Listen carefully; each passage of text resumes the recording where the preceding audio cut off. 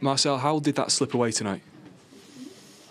Yeah, I have problems finding the right words. It's like a roller coaster game.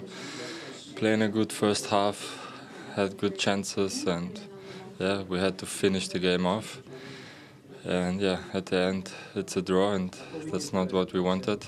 We have to go to Sevilla and get it done there. As you say, the game started so well, the first half hour in particular, lots of chances, you scored twice. What changed? Yeah, as I said, I think we had to finish the game off. We had the chances.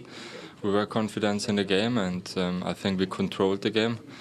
But unfortunately, we got easy goals away.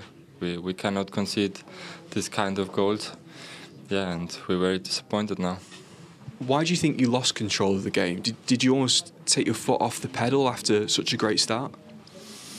No, I don't think so. But you know, in a competition like this, you have to be focused until the end. And yeah, when there are a percent less, you can give the game away. So I think the last minutes were a bit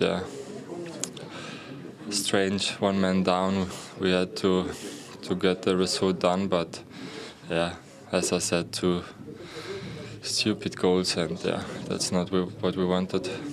Is that more frustrating, the fact that it's self-inflicted, the goals that you conceded? Yeah, very frustrated. You cannot concede like this. That's not focused until the end, and yeah, when you 2-0 up at home, you have to get it done.